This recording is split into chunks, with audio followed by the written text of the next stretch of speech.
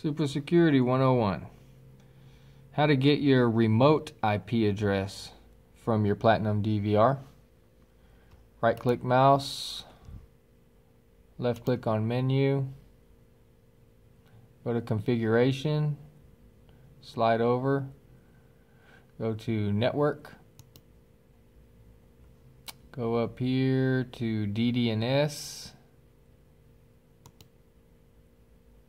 and this will be your device domain name. This is your remote IP address, pre-programmed for you by your installer.